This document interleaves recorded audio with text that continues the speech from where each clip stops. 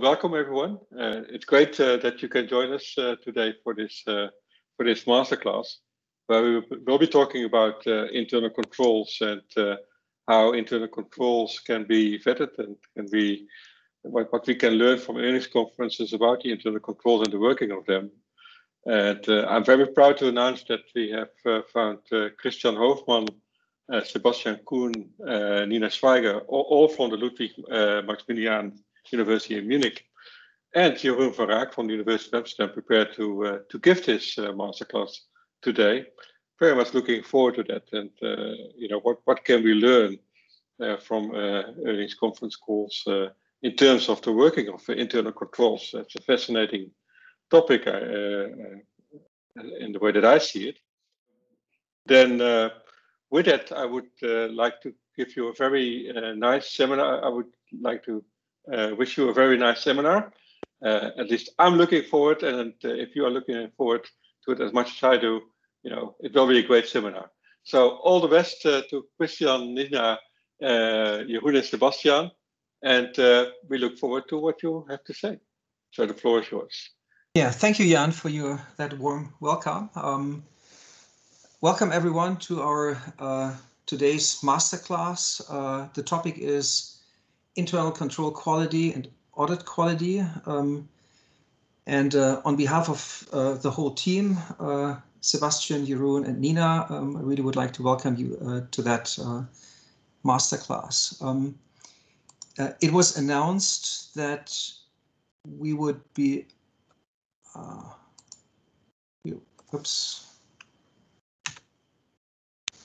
Yeah, so the goal of the objective of the project on internal control quality and audit quality is actually twofold. So the two objectives are: one, we would like to understand better the relevance of internal control quality for audit quality. That's one part of what we are working on. And the second objective is to identify, to propose a new, maybe, information channel that would allow auditors to more accurately and potentially also to more efficiently assess the internal control quality. And now those two objectives are exactly also what we want to present to you today in the masterclass. So first of all, a brief wrap up on what we do know from the literature with respect to internal control quality, the relevance for audit quality, as well as different ways to assess the internal control quality. Then the second part of the masterclass will be talking about one potential additional, one potentially new information channel that would allow auditors to assess the internal control quality, which are earnings conference calls. So here we would like to briefly introduce to you the structure of these calls, the role of financial analysts, which are really an important partner in those conference calls, and also what we do know from prior literature with respect to the information value that is reflected in these earnings conference calls. And then in a fourth step, we would like to present to you some preliminary evidence that we've collected with respect to how earnings conference calls may be useful and can be used as an external information source to assess internal controls. Wrap up then finally, depending on the time that we have available, I'd like to give you a brief outline what awaits you, what we're working on in the two work packages that constitute our FAR research project. So with this, I hand over to Jeroen, who will give you an introduction into internal control qualities. Thank you, Jan. Thank you, Christian. I'll talk a bit about the relevance of the internal controls. So at least from the literature, we know that it's important for the auditees, so the clients, to have good internal control quality because it affects the reporting quality. So we know that if there are internal control material weaknesses, the reporting quality will typically be lower, and this is reporting quality typically measured as discretionary accruals. But we also see that it results in a higher risk of restatements, so material misstatements which have to be corrected in future periods. It also impacts the firm in terms of investment efficiency. So that means if companies have weak internal controls, that they are more likely to over or underinvest. It also affects their cost of equity. And furthermore, it increases the covenant tightness. So basically meaning that loan providers will be more strict to companies which have weak internal controls. So these are all signals that for the company itself, it matters to have high internal control quality. And we know that also from, for example, the Sarbanes-Oxley Act, which has been enacted in the early 2000s, that there was a reason to have stronger internal controls and to also assess the quality of those controls as done by the auditor nowadays. Of course, the internal controls are also very important for the auditor. We all know the audit risk model, which we'll look at next, but we know that it will affect the amount of testing which has to be done by an auditor. So the nature, timing, and the extent of testing, the amount of substantive testing basically depends on the quality of the internal controls. And furthermore, we know that if there's a weak internal control system at the client, and it also increases the residual risk. So the auditor is not actually able to solve all of this risk by doing more audit work. But we see also that the risk of litigation and reputation loss increases. So it also signals that it's relevant for the auditor to identify, to assess the control risk accurately, and to resolve it as well through the audit process or to improve the internal controls in future periods. So advices to the client basically. Now, this topic is of course very relevant, but there hasn't been a lot of research done in this area. And we assume that this is mainly because of the complexity related to the measuring of these risk factors. So it's very difficult to actually do this based on publicly available data. And we believe that with the FAR data, we can make some important contributions in this regard. So this is the audit risk model. You all know that.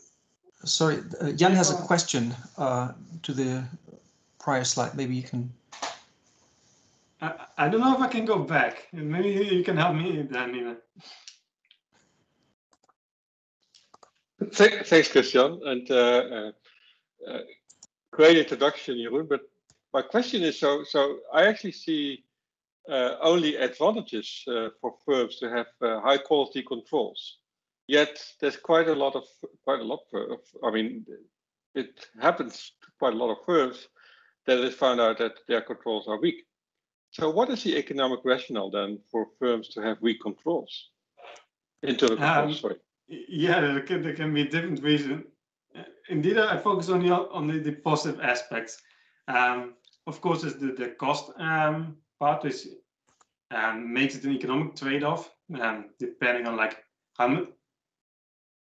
what are the risks which you want to resolve by having strong internal controls versus the cost of implementing those internal controls. So this is an economic question. At the same time, it's also difficult to have strong internal controls, right? So it's not just a matter of throwing more money at the internal controls until a point that you get perfect control. So that is also not feasible, right? So I think there will always be a residual risk. And then I think the final reason why controls could be weak is just opportunistic behavior, right? So having weak internal controls also allows for more earnings management, for example. So for some managers, it might just not be very attractive to have those strong internal controls. And I think all auditors know, so if you do an assessment of internal controls, you always indicate the risk of management overrides. So that also indicates that this risk will always be present. So why would shareholders then accept that? Because it's to their disadvantage, because they can hide results, to shareholders. They can actually get benefits. So if it is management, they can get benefits. So why would they do that then? Why would the shareholders then accept that? Yeah, I think for shareholders, typically, keeping aside the cost perspective, right? It would be attractive to have stronger controls. But I see a lot of downsides directly for the shareholders. That also explains why, for example, in the US there's regulation, right? So there also has been some discussion about this in the Netherlands to have companies report on the quality of the internal controls and to have auditors be more explicit about the controls, and perhaps also in the Netherlands report the internal control material weaknesses if present. So I think for the shareholders, typically it's important to have strong internal controls. And perfect is probably not possible, but strong internal controls, I think it's beneficial for the shareholders. Thank you. If I may add here just one additional idea, Jan, which is, we know that the delegation of decision rights from shareholders to managers creates that separation of ownership and control, right? And the incentive problems that materialize within firms. But still, shareholders delegate the decision rights, despite the fact that that separation then is present, basically because they don't have they may lack the expertise, the shareholders, to make those decisions by themselves.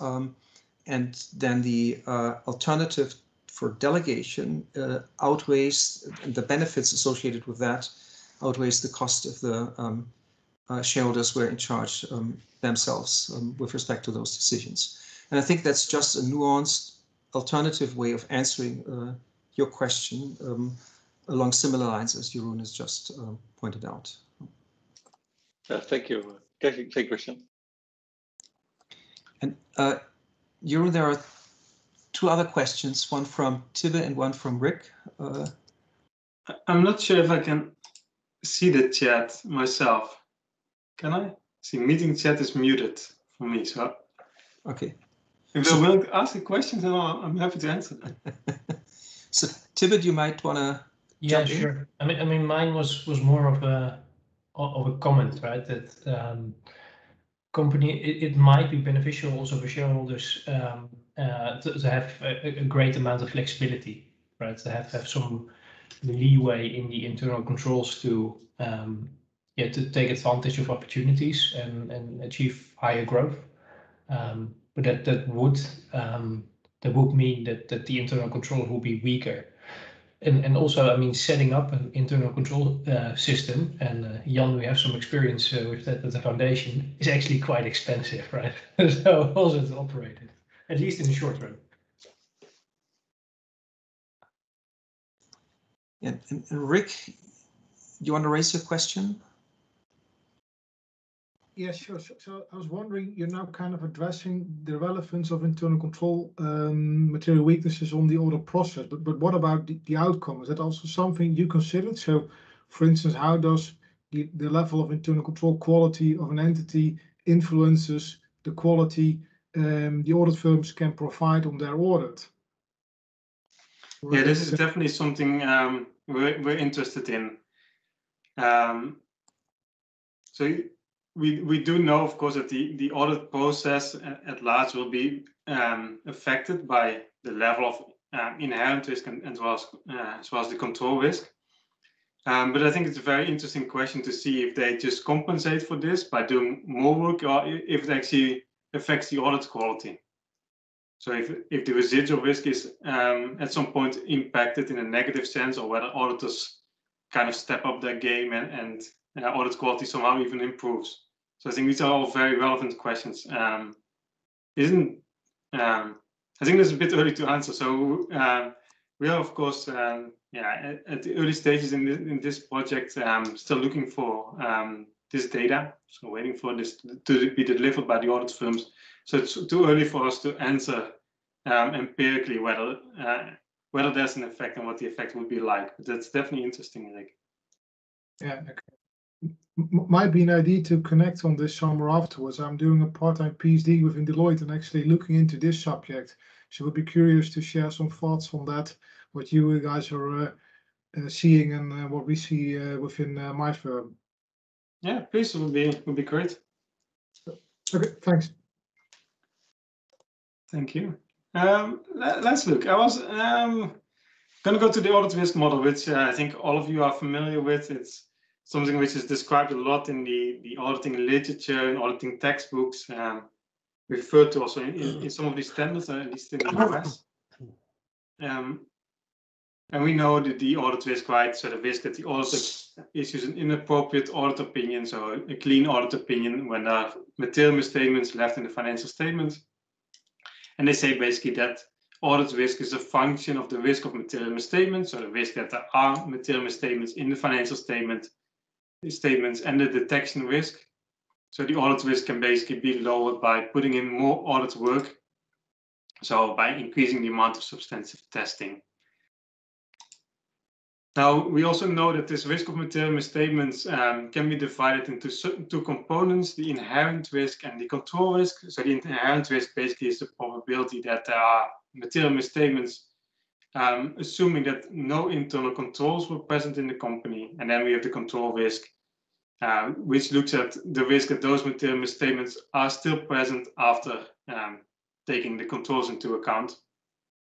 And of course, we split it up here because the focus for our studies will be on the control risk. And I think it's very interesting to just examine this model. Like was just pointed out by Rick, I think it's interesting to see how those factors are related to each other. So you could expect, for example, that inherent risk and control risk are typically positively associated. So if the inherent risks are higher, then the control risk will be higher as well. But you also want to see how the detection risk will be impacted. So is it really the case that if inherent risk and control risk are increased, that auditors lower the detection risk? And we want to also know to what extent they do this, because then we get to Rick's question, how does it impact the audit risk? So basically the audit quality. And I think there's not that much effort, work done to examine the audit's effort, so that I think is very interesting avenue to pursue. This is the audit risk model. The same things we can also see from the standard. So if you look at ISA 330, which looks at the auditor's procedures in response to assessed risks, they say that the auditor should design and perform audit procedures, like I said, whose nature, timing, and extent are based on the assessed risk of material misstatements. They should consider the assessments, so they should consider how they got to a certain assessment of the inherent risk and control risk. Why they determined it to be low, moderate, or high, for example. And from the standard, you can see that the auditor will have to obtain more persuasive audit evidence if the assessed risks are higher. So even though I don't think the audit risk model is explicitly mentioned in the ISAs, you still get the same relations as illustrated in this standard. So they also signal that the auditors should respond to the assessed risk by adjusting the audit effort.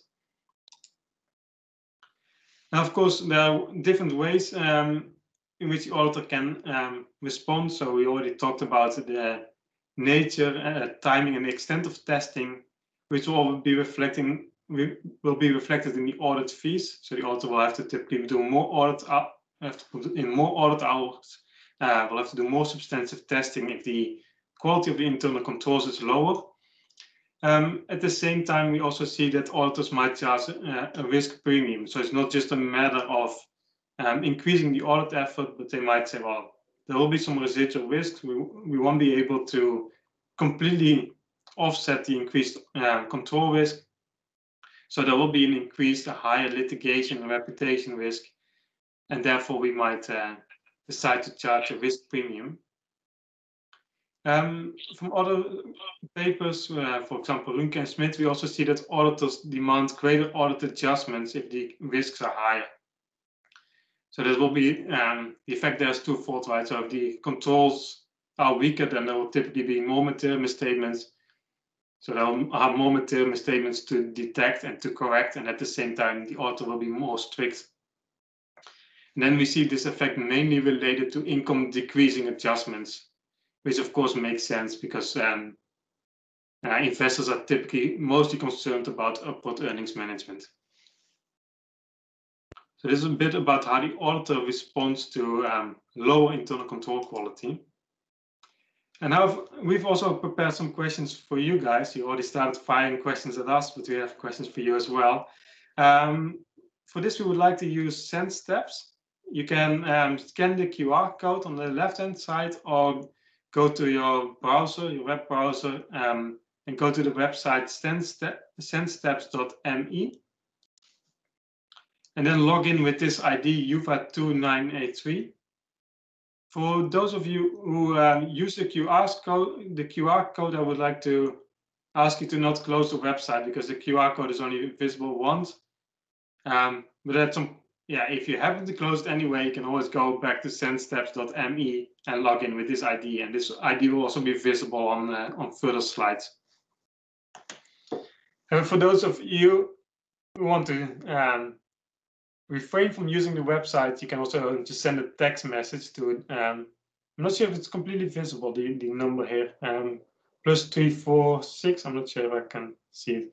And here's a 0200, and then you can basically type UVA2983 a space and then your answer A, B, C, or D.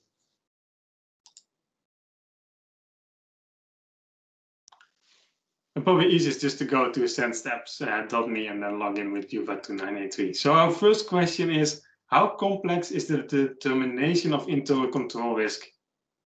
So we are very curious to your experiences in determining, assessing this control risk.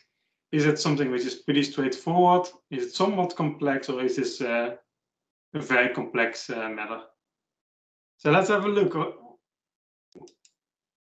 What do you think about this? Okay, so nobody thinks that it's an easy task, which I was afraid that nobody would say that. Right? It would have been too great if everyone said, well, this would have been so easy, and then a lot of issues would have been resolved immediately. But so I think most of you have voted either very complex or moderately complex. Is there anyone in the audience who wants to comment on what they voted on A or B, explaining why you consider this to be very or moderately complex?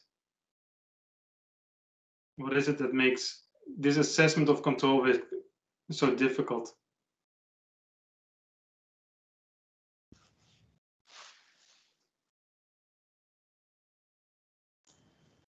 So Andrew put a comment in the chat about the auditor's ability to foresee things that might go wrong, that affected the outcome of the audit risk model, obviously.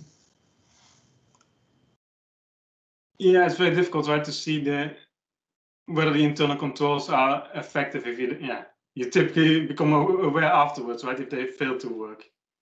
I think that's a very good point.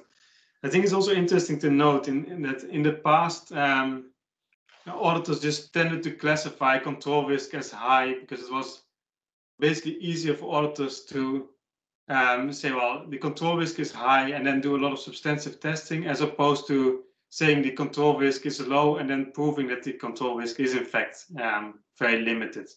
So auditors typically made a trade-off there and said, well, it's just very difficult to prove that the controls are working effectively, and therefore we just set it as high and then do more substantive testing. Now with Sarbanes-Oxley, of course, we saw that auditors are required to report on the effectiveness of the controls, and therefore also started to rely more on those controls.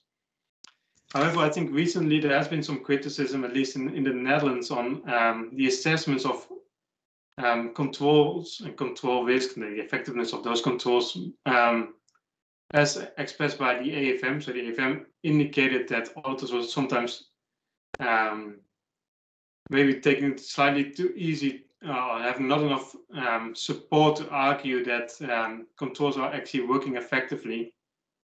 So what we see nowadays is again that auditors start to rely less on those to rely less on the controls and switch again more to substantive testing, also fueled by the possibilities made possible by data analytics. So I think that's an interesting trend and something we definitely want to analyze as well.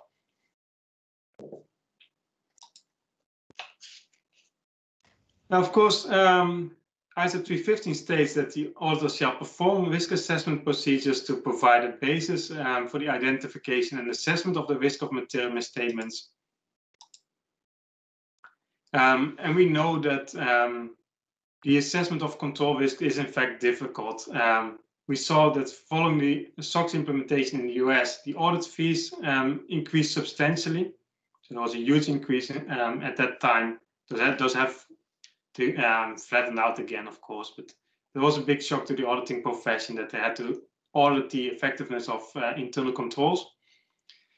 We also see that auditors actually are pretty good at detecting the internal controls.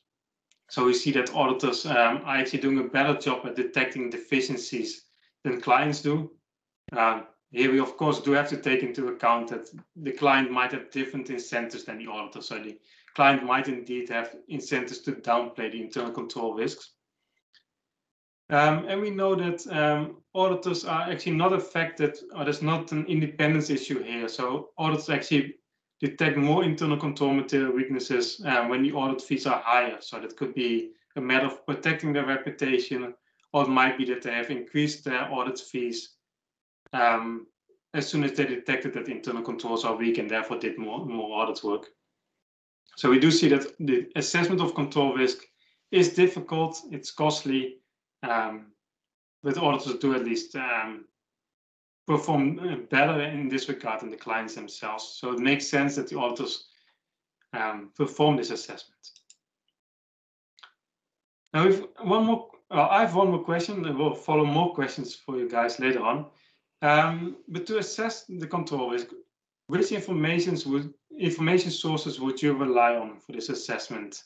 And this is an open question, so you can actually go to senssteps.me and basically type what information sources you would use to assess control risk. Interesting to see. So we see the prior year audit inquiries, view of audit documentation, observation of the internal controls to see how they actually operate in practice. We've got the earnings conference calls.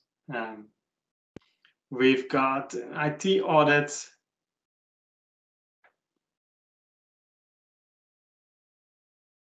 Very good. So I think we cover a lot of the aspects which auditors do in fact use, and which are also required by the auditing standards, right? So the auditing standards prescribe that there's an inquiry, that there's inspection of documents and records, that you examine the internal controls, so two observations to examine how they actually work.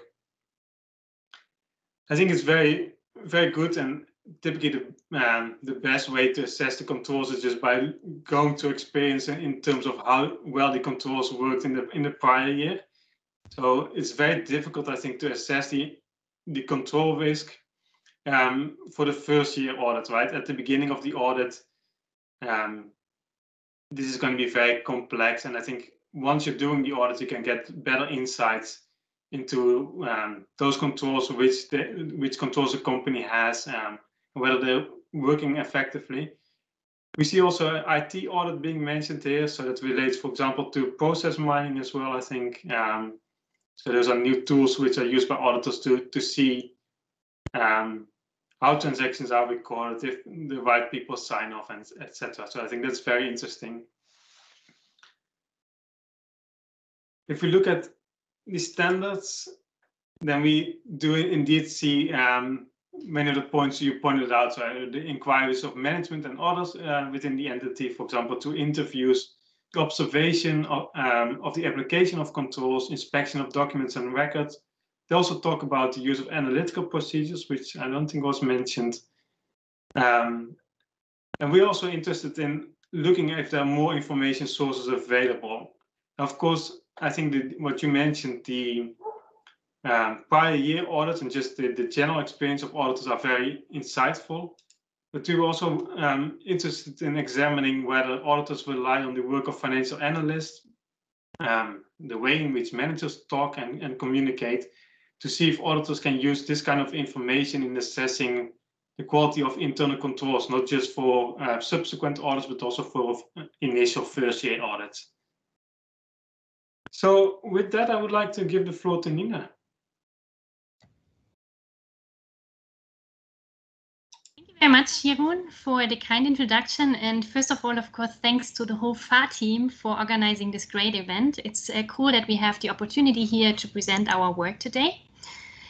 As we have learned now that earnings conference calls might be one important external information source in order to assess the quality of internal controls, I would like to dig a little bit deeper into that topic. And first of all, I'd like to give you an overview on the structure of these conference calls. So conference calls are usually organized as a two-stage disclosure process with two elements. First of all, we have the presentation session, where the management gives a brief scripted presentation on the firm's past and future performance.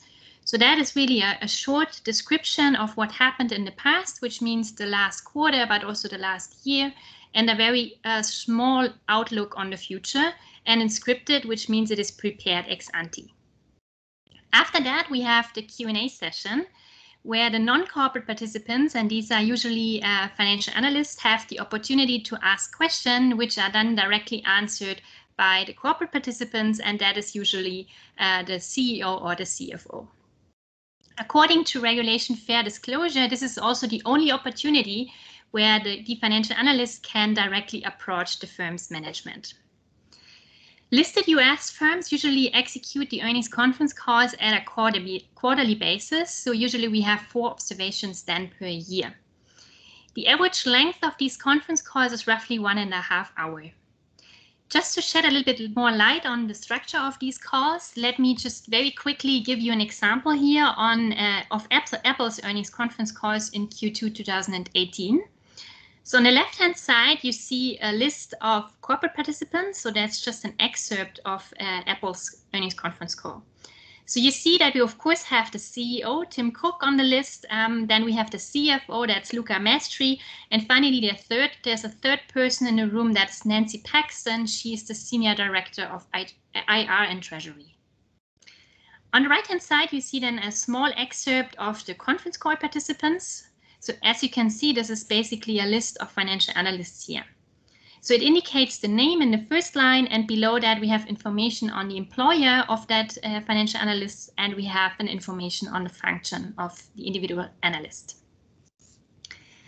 Just to be a little bit more specific here, how does then this call moves on? What happens during that call? We have on the left-hand side a very small excerpt of the presentation session, on the right-hand side the Q&A.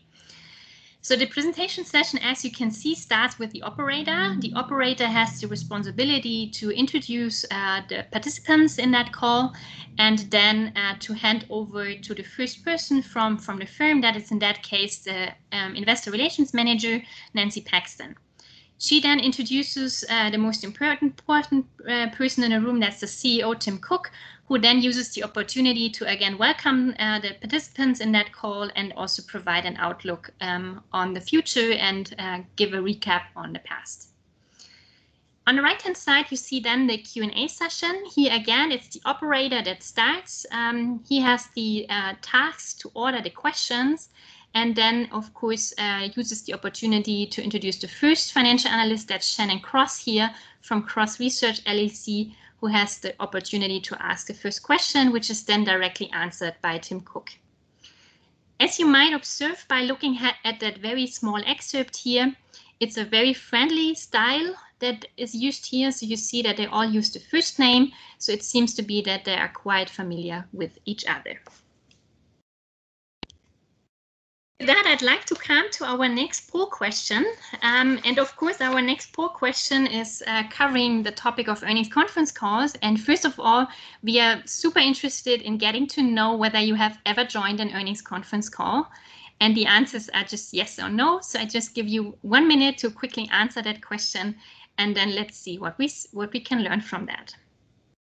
Okay, that is super quick and exactly what I think we expected to see. So most of you, 72%, have never joined an earnings conference call, and roughly 30% have at least once joined an earnings conference call. So I guess for those of you who have answered that they haven't joined a conference call yet, I think most of you have at least seen or have got some experience with these earnings conference calls, but just having a look at the transcript maybe. But that is exactly what we expected, I guess. Then I have another question before I will move on with the literature ideas that we already have, namely, which part of the earnings conference call would you focus on? So we just talked about 2 sessions, the presentation session A and the Q&A session B. And our question would be, which part of this earnings conference call would you focus on? Which one do you think is more informative? And oh, that's a super cool picture that we have here. So all of you think that the Q&A session is more informative. I think that perfectly fits to what we will tell you in a few minutes. And let's see whether this fits then also to your arguments why you have selected B and not A. So in the following, I'd like to talk a little bit more about the setting of earnings conference calls, so characterize that setting a little bit more, and thereby then also answer the question whether the Q&A or the presentation sessions is more informative. And you will see that your answer perfectly fits the literature results. So earnings conference calls, we can conceptualize earnings conference calls as a strategic information exchange. And in that strategic information exchange, we have 2 big players. On the one hand, we have the financial analyst. On the other hand, we have the firm's management. This means that we have a strategic information exchange between the financial analyst group and the firm's management, but we also have a strategic information exchange within that group of financial analysts. What do we mean by strategic information exchange? Strategic information exchanges are characterized by 2 important attributes. That's first of all the information asymmetry. This means that one party in the room is better informed than the other. And of course, in our conference call setting, that's pretty easy. It's the management that is typically better informed about the firm and its performance compared to financial analysts. Second, information dependence. We know that analysts depend on management provided information in order to issue accurate forecasts. This means that both parties in the room, the management as well as the financial analyst, have an incentive to deceive, have the opportunity to deceive. But of course, in our setting, that's typically the managers that may opportunistically use the information advantage in these conference calls. So for instance, we know from prior literature that managers prefer to disclose favorable over unfavorable information because this is highly rewarded by capital markets. Therefore, the question comes in, given this opportunistic behavior by the firm's management, what can financial analysts then do in order to get the analyst talk more accurately about the firm and its performance? So how can they manage that the firm provides better and more information? To answer that question, I'd like to talk a little bit more about the role of financial analysts first. So financial analysts typically serve as information intermediaries, and they do so by acquiring new information that would otherwise not be available to investors. And second, by interpreting that information, so by providing their own assessment, their own interpretation on the firm and its macroeconomic environment. So thereby they make use of all information sources that they have. This can be public, this can be private, and then provide information that is valuable to capital markets via several possibilities. First, they can make use of earnings forecasts to provide that information. They can offer stock recommendation that gives parts of their information to the public, and they also have reports that are informative about analysts' interpretation and assessments. Why do we then expect these financial analysts to provide value-relevant information? We do so because they are macroeconomic and industry experts. At least they are considered to be macroeconomic and industry experts.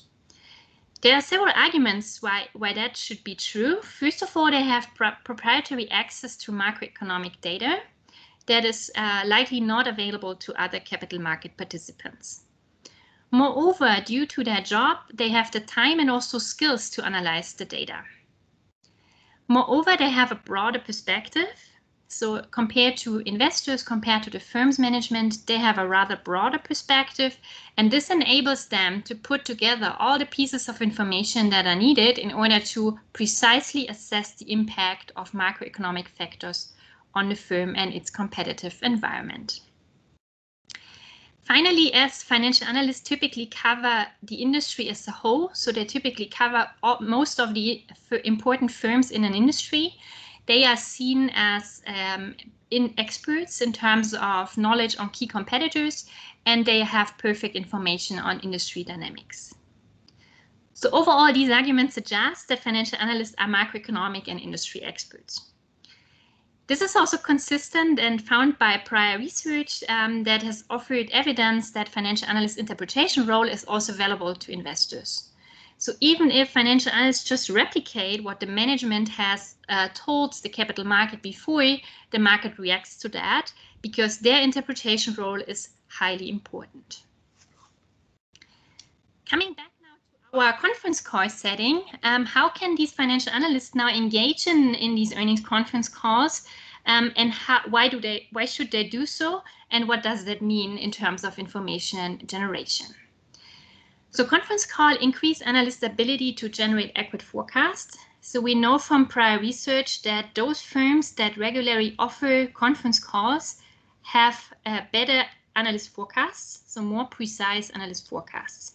So it seems to be that participating in these calls, asking questions in these calls, helps to generate accurate forecasts.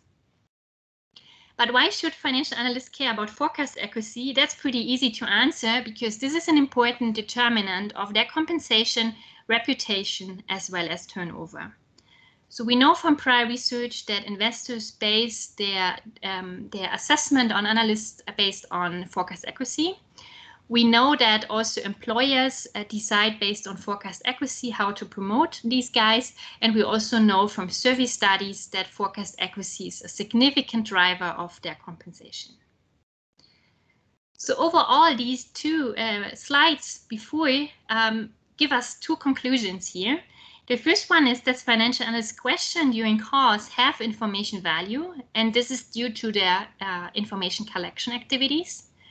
Moreover, we expect also these analysts to participate in calls, to ask informative questions, and the reason is that they want to generate accurate forecasts. With that background information in mind, I'd like to come back to my earlier question that now summarizes the prior discussion, and that is the question, why and how should financial analysts behave in these calls in order to get better information? So in order to motivate the management to provide more and less biased information. Christian, colleagues here at LMU and myself, we have a working paper on that. And this working paper draws the conclusion that financial analysts can increase the quality of management provided information by strategically phrasing their questions. So from a theory perspective, we argue that by phrasing questions negatively, analysts signal knowledgeability. So they signal that they are aware of negative issues related to the firm. Second, they signal assertiveness. Assertiveness means that they signal that they are willing to push for a response as long as it is needed in order to get a response. So they will push as long the management to give an answer until they also get an answer that is satisfying. To be a little bit more specific here, let me show you one example. What do we mean by a negatively phrased question? This is an example by James Bush from Dialectic Capital Management, and the firm is Tellabs Inc., and that's Q1 2011, the conference call. The question reads as follows: given the current stock price underperformance versus your comp, how have you guys failed in your execution? And I guess all of you will agree that this is really a negatively phrased question. That's a tough one. It signals knowledgeability. It signals that this guy is willing to push for a response. What happens then to the firm's management? So we argue that thereby analysts can activate managers' concern regarding reputation, litigation, and credibility. So this question reminds the CEO or CFO of the firm that there are reputation issues if he or she is not answering that question truthfully. Consequently, what we find is that managers are willing to give more information or better information. So we find that the answers are getting longer, the information that is provided is less positively biased, and we find more quantitative information, so we find more numbers in the answers. What we also find that is not listed here on that slide is that financial analysts can also increase their forecast accuracy by applying this questioning style. Overall, this means, and you have already perfectly expected that, the Q&A session is likely to be more informative than the presentation session, and financial analysts can significantly drive the informativeness of these calls. With that rather longer background information on what we know from the literature, I'd like to come to our next poll question. And the next poll question here, we would like to be a little bit more, think about that topic a little bit broader, which means we would like to know from you which individual characteristics of Q&A pairs in a conference call you would focus on. So we have talked about the tone, but of course there are other linguistic attributes that might be informative, such as speed of speech, such as pauses or uncertain answers to questions, such as the complexity of language. And I'd like to ask you to quickly answer that question and select one of these individual characteristics that you find the most informative one. Okay, that's a super cool picture. So some of you also think that tone is informative, as we have discussed before. So 13% find that informative. But most of you find that the pauses and uncertain answers to question is the most informative individual characteristic. That is super interesting, but also the complexity seems to be informative to you. So I think there is no right or wrong to that question. There is research conducted on all elements that we have listed here, and you are perfectly right that C and D is already an important element that was studied by prior research. And I'd like to directly talk about what the literature knows by now about these characteristics in the following. But in the following, I'd like to broaden the picture even further, and I will not only talk about the language of individuals, but also talk about the manager as a whole. So what I'd like to do with you is have a look at the individual characteristics of a manager and talk about the information value that we can collect when looking at these characteristics. Of course, it would be super cool if we would stand in front of you right now, because then you could observe individual characteristics when looking at the four of us. And I'm perfectly sure that you will collect some information value when just observing us here. But unfortunately, due to this virtual format today, it's not possible to do that exercise. But what I'd like to do with you today is have a look at this picture here. So let's assume that this is a manager standing in front of us, and we would like to observe and describe this individual now. So what can we learn from looking at that manager? First of all, this manager is likely to talk with us, speak with us, and therefore the first characteristic that we could talk about and discuss what we can learn from that is the language. The literature has discussed and examined the topic language, so the characteristic language, a lot. And I'd like to just mention a few studies and a few characteristics that prior research has already looked at. There's research that has looked at extreme language, and hereby we mean extremely positive and extremely negative words. So what the literature does here is making use of psychological and linguistic software that classifies words into extremely positive and extremely negative, and then simply counting how often that appears. Moreover, there's a study by Wang et al. Who also has a look at the tone, and tone means positive and negative words. But here it's not just about counting how often we have positive and negative words, it's more getting some measure of manager-specific tone, so the abnormal tone that cannot be explained by firm fundamentals, such as complexity, such as risk, such as performance. So that's the abnormal tone that is really specific to that manager. Then we have a super cool study by Bouchy et al. 2018 that has looked at the complexity of language.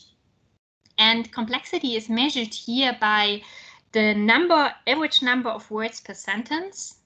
Of course, if we have more words per sentence, this tells us that this is a more complex sentence. And it adds then the percent of complex words. And the sum of these two, the aggregate of these two, is called then the Fogg index. And this is a measure used to capture complexity. And finally, there's an interesting study by Lee 2016 that has looked at the spontaneity of language. Of course, this is pretty hard to capture. And this guy has a very cool idea because he makes use of a similarity measure that measures the similarity between the presentation session and the Q&A session. So if the language pattern is highly different in the Q&A compared to the presentation, this means that the Q&A is more spontaneous than the presentation session, and the other way around. So these are just a few examples what the literature has already examined so far and what we can learn when looking at language characteristics. Of course, when we look at that manager, there's another aspect, not only language, but also voice that we can observe. And here I just would like to highlight two studies that we have found by looking at prior research. That is a study by Meyu and Venkataralam in 2012 and also Hobson and co-authors. And what they do is they analyze the voice of managers by making use of a voice software. And this voice software provides two measures. That is a measure of the emotion level of the manager. So that is the excitement exhibited by the manager. And it also provides some information on a cognitive level. And this tells us to what extent there is a conflict between actions and beliefs. So if the manager acts against his own beliefs, it is very likely that this person feels uncomfortable, has feelings of anxiousness, and therefore this becomes visible in the voice as well. So what they find is that there are some vocal markers of cognitive dissonance that might be informative. To be even a little bit broader here, of course, we can also have a look at the whole body of this manager. And here I'd like to quickly highlight one study by Davila and Guash. It's a working paper from 2020, and they construct a measure of body expansiveness. So what they do is they analyze 250 entrepreneurial teams that pitch their startup idea in front of investors, and hereby draw some information on 2D skeletal information about the speaker's physical joints, which means they measure to what extent this manager moves head, feet, and hands by just looking at the videotapes of these entrepreneurial pitches. What can we learn as well? We can have a look at the dress of that guy.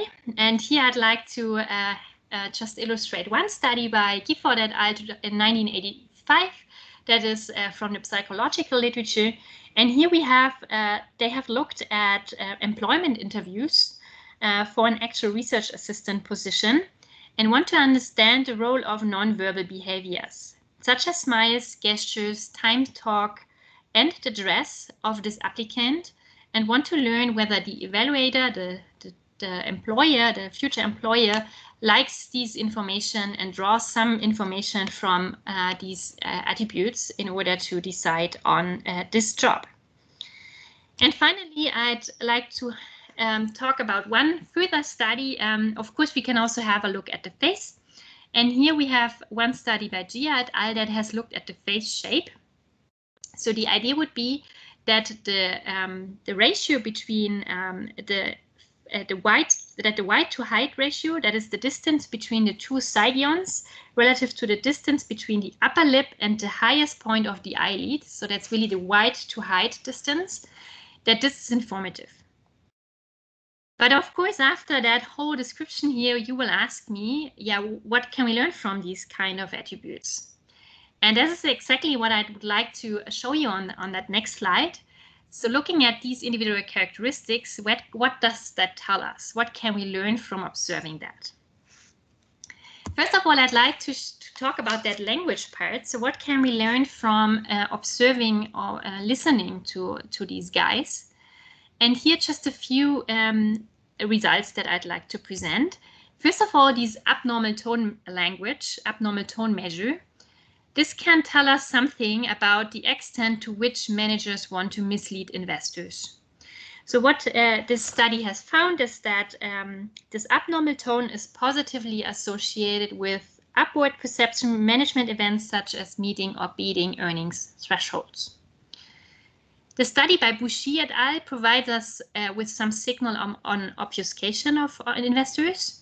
So they are able to distinguish between the informational part of complexity and the obfuscational part of complexity. And they find that some element of that complexity in language is positively associated with information asymmetry. What about the voice?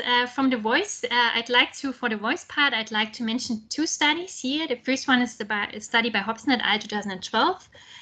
So they find that these vocal dissonance markers are positively associated with the likelihood of irregularity restatements. Moreover, I'd like to highlight one further FAR project by Peter and colleagues that is also super interesting, looking at the application of that voice software in the auditing context. So they have preliminary evidence from field studies, field experiments with auditors, and want to examine whether that software may help auditors to improve the detection of fraud and also the level of skepticism. The body expansiveness measure. Here the study by Davila and Guash has found that this is informative about entrepreneurial skills. So they find that if we have a higher body expansiveness, the managers or the entrepreneurs are more likely to provide less accurate forecasts and also have lower rates of survival. So it seems to be that these expansive, body expansive managers are less successful. On the other hand, they also find that the firm valuation is higher. Moreover, they are more likely to getting funding success. So there is some contradictory evidence provided in that study. On the one hand, it seems to be beneficial to have this high body expansiveness. On the other hand, there are also disadvantages related to that. Very quickly, just address the idea that could be an information signal on social skills. So this study has found that the formality of the dress is used to assess social skills.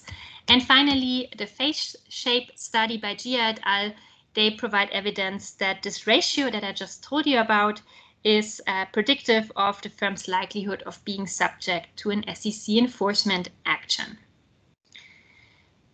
With that little overview on prior research, I'd like to hand over now to my colleague Sebastian, who will now focus exclusively on the language part. And here would like to talk a little bit more about our project, and we'll start also with a short poll. So far we've talked about two large building blocks of our project. We've heard a lot about internal controls, internal control issues, internal control auditing, and also about earnings calls and financial analysts and their questions. And now it's time to put the two together. And so here I'm interested in your opinion. So we would like to know, what do you think? Which question here is most indicative of an weakness of an issue in internal controls? So these are 4 questions that were actually asked by financial analysts during actual earnings calls. And there's no right or wrong way to do this here. I would like you to just take a minute, read through these 4 questions, and just through some way, guess which one of these is most likely to indicate that the firm having this earnings call has an internal control issue. Okay, so that's an interesting picture. I think most of you decided that question C is the longest question, and it talks about some things that could be interpreted in a negative light, that's the most indicative of an internal control issue. The first question also a little bit, and the second and the fourth not so much. So first of all, I would like to solve this by showing you what actually happened, or which of these companies actually had an internal control issue. And I guess this was kind of a trap here. So it's the second and the fourth question. So the ones with the lowest number in the poll right here, that actually did have an ICMW. So the firms with the earnings calls where these questions were asked actually ended up having internal control issues, and the one for the first and the third question, they did not. So obviously you might ask yourself, so how were we supposed to know that? And obviously there's no real way to know that from what you were given here. But we would actually also like to show you what our algorithm did with these questions. The algorithm itself we'll be talking about in a second. So here's how well our model predicted it. So for the first question, our model got that fairly right. It decided, or it rated the question in the bottom 1%. So very unlikely that there was an ICMW in the year where that question was asked. For the second and the fourth, where there was an actual ICMW, our model also rated that fairly decently and decided that it was in the top 1% for the likelihood of an ICMW. And because we don't want to give the impression that our model is in any way perfect or close to perfect, for the third question, there wasn't any issue in internal controls for the firm, and our model rated that in the top 1% likelihood as well. So yeah, there was a decent performance, I would say, from our model, but it's not without its flaws. Obviously, that's just a quick example, just anecdotal evidence here from 4 questions. So I would like to take a step back and talk about the actual model and the statistics and the methods behind it. So first of all, these are preliminary insights. This is from the US setting, and everything I will show you today is from a working paper by my colleagues Christian Hofmann, Nina Schweiger, and myself. And we are trying to address the research question whether financial analyst questions during conference calls are informative about firms' internal control quality.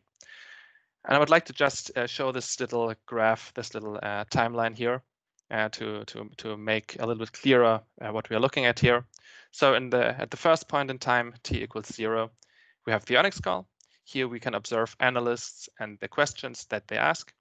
And then at a later point in time, just not necessarily by some degree, just later in time, we have the 10K or the filings where the ICMW is disclosed.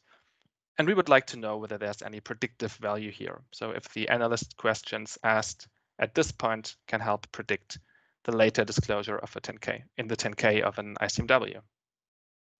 So as this already says, we measure this key concept of internal control quality via futurely disclosed internal control material weaknesses, which is, I guess, a pretty standard approach. And we measure the questions or the information content of the question. Well, we try to measure what analysts say and how they say it. We've just talked about how everything in there can be informative and interesting, and we will get to how exactly we do that in just a second. Some more of the basic stuff. The firms that we look at here are S&P 500 companies. The time frame is between 2010 and 2018. We use all the calls in firm years where an ICMW was at a later point in time disclosed, and then also match a control group by size and industry. And this leaves us with a sample of about 3,600 firm years or firm quarters and over 100,000 question answer pairs. So with that in mind, let's talk methodology. So the very first and probably most interesting, most important part of a methodology is a topic model. And for those of you who don't know what a topic model is, it's basically an unsupervised machine learning algorithm. And it finds in a corpus of documents, so in this case, the questions during earnings calls, it finds clusters of words that often appear close to each other. So in this case, we can interpret these clusters, which are then called topics, roughly as common types of questions or words that mark certain types of questions. And as we will later see, these include both business terms such as merger and cash flow, and they also include parts of question phrasing like wonder and expect, and that's the what analysts are talking about and how analysts are talking about it aspect alluded to earlier. So what is, I can actually see the chat. What is unsupervised? Yeah, perfect timing, because I was about to talk about that. It's actually, I think a really nice advantage of this approach is that we don't actually tell the algorithm what we expect to see or what we want to see in the questions. We just let it find the most relevant clusters. So basically the clusters of words that appear in a way that most of the variance in word choice in questions is explained. We use a total of 50 topics. And this way, this unsupervised way of conducting research here really just minimizes the chance that we bias the results by putting in what we expected ex ante. Okay, so we have this topic model, and that allows us to assign questions to topics, and we can add that up. So we have a topic distribution during an earnings call for each earnings call. And then in the second step, internal control quality comes in. So what we do is we just use a simple dummy variable, ICMW in the future, that's 0 or 1, and we regress that variable on the topics, so on the distribution of topics for the earnings call. And we can then use the weights or the coefficients of this regression as weights on the topic distribution of each earnings call, add up the weighted topic distribution of the earnings call, and that gives us a single number. We call this number the topic score, and basically it measures the information content of the analyst questions during that earnings call with regard to internal controls. So the higher that number is, the more questions in that earnings call were strongly in those topics that have high predictive power. Now this second step already gives us very interesting information on the information content of analyst questions, but it only uses as an input these topics and the topic distributions. And of course, we would also like to know if this approach has incremental predictive ability. That is, how does it compare to the prediction that we would have if we just used fundamentals, for example, fundamental determinants that were identified by prior literature. So for the third step, we use this topic score, we add a battery of control variables, and then see if there's any incremental predictive ability here, or if you're just finding what we would have found otherwise as well. And before we go to the regression results, just to give you guys an idea what this topic model looks like, here are the 10 topics with the highest coefficient that are most strongly related to the existence of an ICMW within the firm. So in the coefficient, that is just the ranking. And the words, as you can see, they include both business terms and question phrasing, as I alluded to earlier. And I think it gets kind of clear that there are two elements that happen to be in common for most of these topics. So very many of these include elements that you would use if you try to phrase a question politely. For example, try and understand in one topic, or wonder and expect.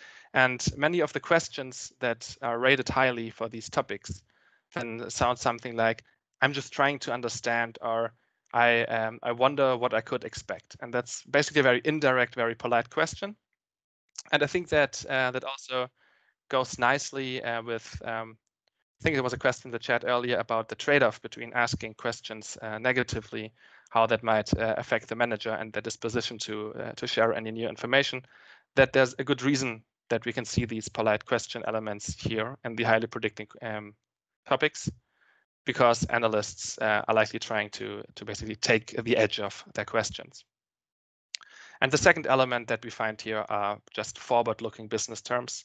So questions about trends and about the business model and about, for example, the second half of the year. So that's just some indication what these highly predicting questions will look like in practice.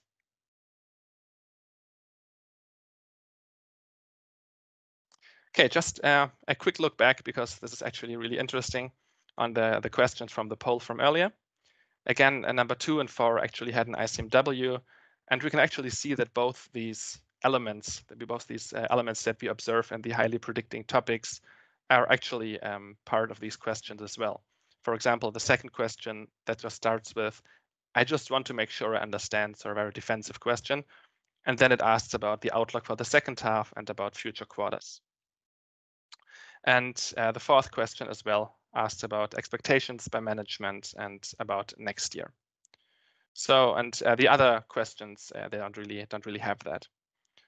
So there's just some I think some nice little coloring, some indication of what we're looking at here. But again, that's just 4 questions and not necessarily indicative of anything. So let's skip to the regression results. So as you can see here in the left column, we have a couple of control variables, return on assets, M&A activity, basically fundamental determinants of internal control quality derived from prior literature. And here in the red column, we added our topic score, a singular measure of information content in analyst questions. And first of all, for this basic model, we find that the topic score is highly significant, and that can be viewed as evidence that these questions do contain information about internal control quality. And that's just, I think, a nice way to begin this results part. We also, just to put this into perspective a little bit better, we also used the predicted values from these 2 regressions to train classifiers and checked how well these 2 models did in actually predicting ICMWs on a binary 1 or 0 level. And we find that the approach on the right, so the approach that adds the topic score, finds almost 11% more ICMWs than just the battery of controls.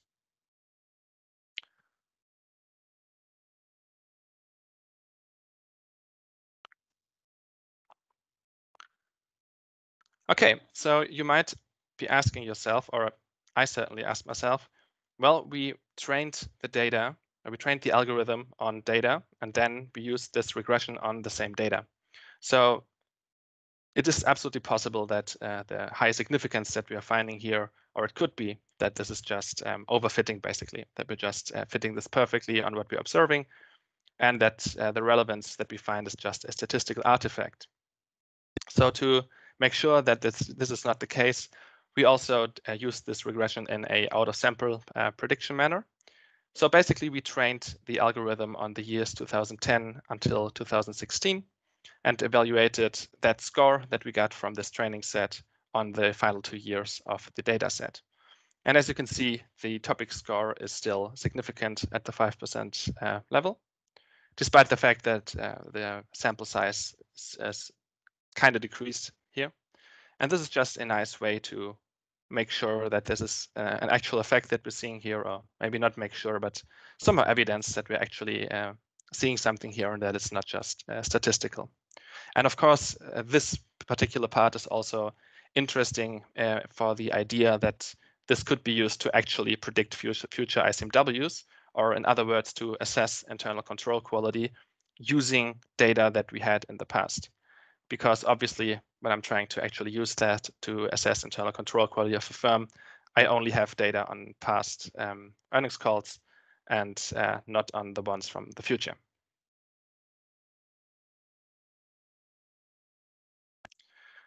Okay, we also did a couple of additional analyses that are just trying to find a little bit more 3-dimensionality here to color in some of the things that we're observing.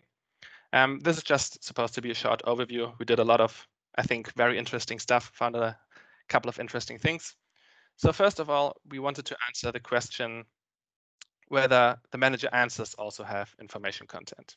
So you could ask yourself if it's not just a question, but also the manager answer, especially given that we know that the manager has more information. So pretty easy approach to do that. We calculated an answer topic score using the exact same methods that we used for the question topic score. And then we added that to the basic regression model. And the result showed that actually both of these scores are highly significant, which is interesting in it by itself. Still, we decide to focus on the question score and generally just more on what the analyst does and on the question, just based on the intuition that by the time we get to the Q&A section, the manager has already shared everything that they wanted to share in the management presentation. And any additional information that gets disseminated here is only prompted by the question. So the analyst is really responsible for the information added here. Second, we look at the tone and complexity measures. We saw this earlier in Nina's part, that tone and complexity can be very informative. And so we had a look at characteristics of these highly predictive questions and the answers to these questions. So what we find is highly predictive questions. So these are questions and topics that have high scores. They are characterized by a high amount of certainty and also negativity. And this is again nicely in line with what we had earlier, the idea that there's obviously a negativity in a question about an internal that is related to an internal control weakness, because that's just by itself a negative thing. And it's likely that the analyst would want to be fairly sure and certain of what they're saying to ask such a question.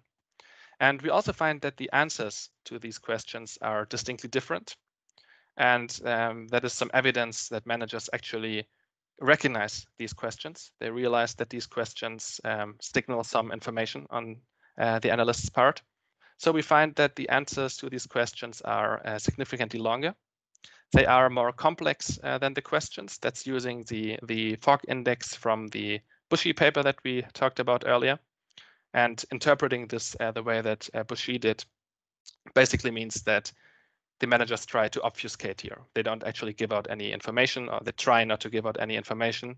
And they also deviate from the topic of the question. So just using the same topics from a topic model, the more predictive a question is, the more likely the managers are to go into a different topic in their answer. So in general, this all points into the direction that managers realize when a question is highly predictive about internal control quality, and they try not to give out any more information. Finally, based on the idea, what we said earlier, that analyst expertise and industry expertise drive the information content in these questions, we had a look at characteristics of financial analysts. And I think this is all what we would have expected. We find that analysts ask significantly more predictive questions. So their questions are significantly more predictive when they have more experience in general, just as financial analysts, when they have more experience in the industry of the firm they're currently following, and also when they have experience with ICMWs. So if they've either followed a firm in the past that had an ICMW, or if they're currently following a different firm that also has an ICMW.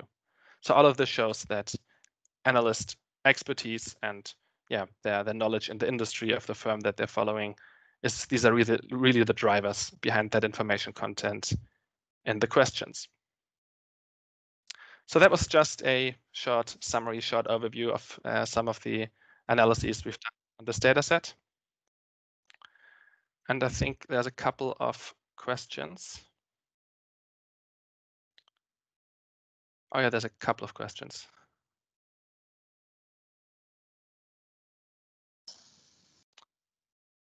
So are we allowed to ask questions, or? So I'm just reading through the chat right now. So first of all, the 17, 18 firms, yes, they're the same as the 10 to 16 firms. I guess that is important, and I guess they are.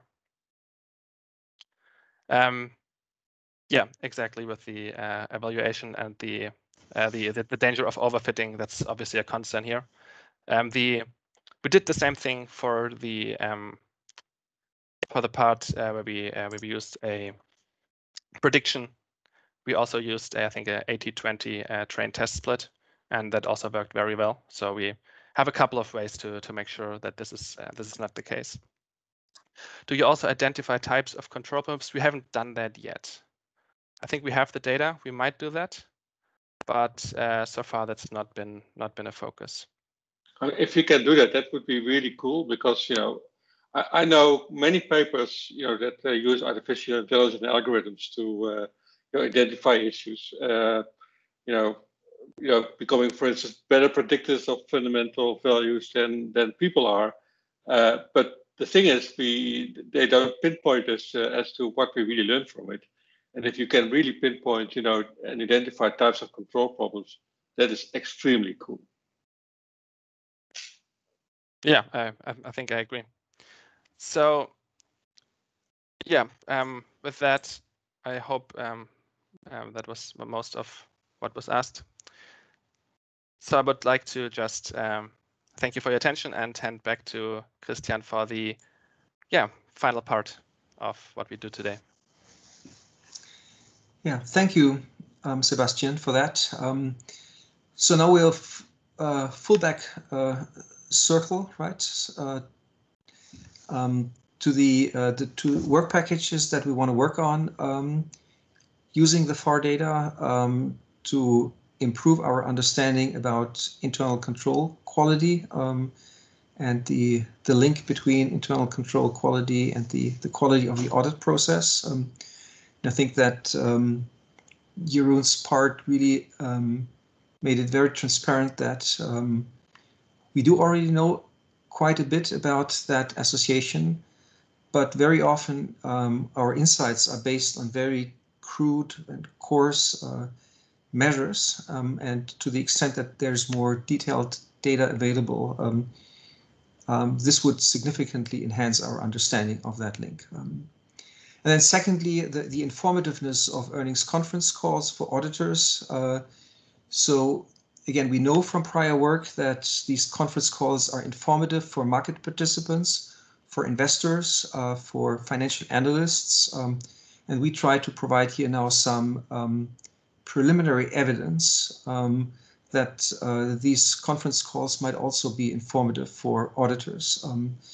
Now, frankly, there are many questions that you've also asked in the chat to which we really do not have an answer at that point, right? We're really getting started on that topic.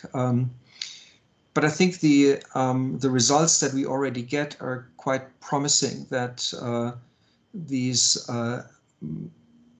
algorithms, the algorithm that we've come up with here, that could really provide some information that could be useful for auditors.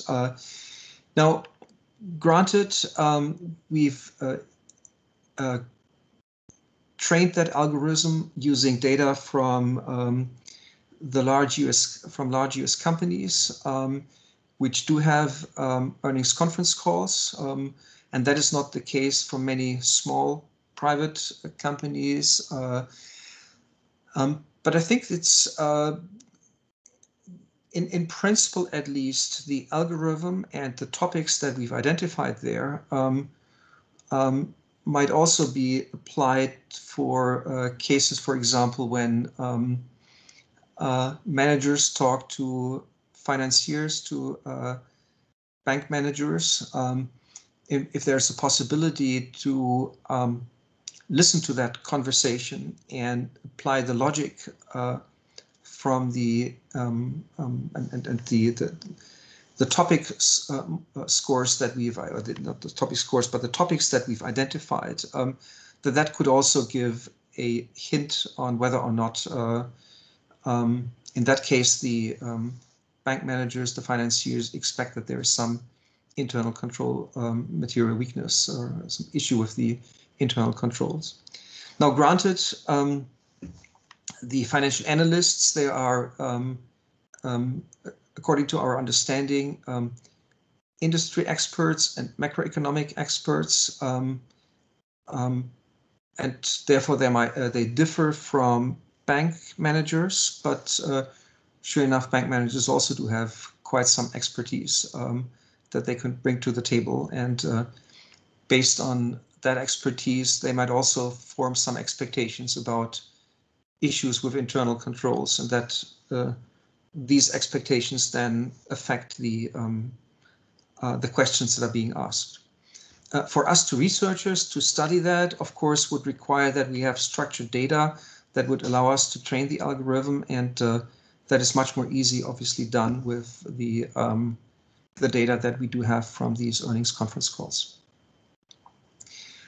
Okay, I realize that we already beyond past 5 o'clock, but certainly if there are any questions, we are more than happy to take them and to answer them. All right, with the audience, let's take a few minutes for some questions. There's Andrew asked the question, what can I learn from this as an auditor? Because so from the research, what can I learn from it as an auditor? How can I use your findings? Well, so the data that we were using here, that was the conference call at some point in time, and that how the information that is included in the conference call is associated with a future ICMW. So I think that the extent to which an auditor can make use of that information is run the prediction model that we've came up with using the most recent earnings conference call, and then the result of that would be an indicator whether or not there is an internal control material weakness at that particular company. And as an auditor, surely you do have some own expectations with whether or not there is an issue with the internal controls. But the algorithm here could either substantiate that expectation, or it might signal you that, well, maybe you're wrong. So it's just an additional information source that one can use to assess the quality of these internal controls. We're not expecting, and we're not claiming that the algorithm here is perfect, right? That would really, that's not plausible to expect that. But at a minimum, the algorithm should provide some additional information, some additional insight whether or not one needs to have a more careful look into the internal controls.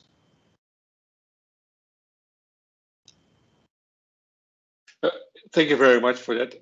I think given that we are past 5, I think we should actually conclude at this stage.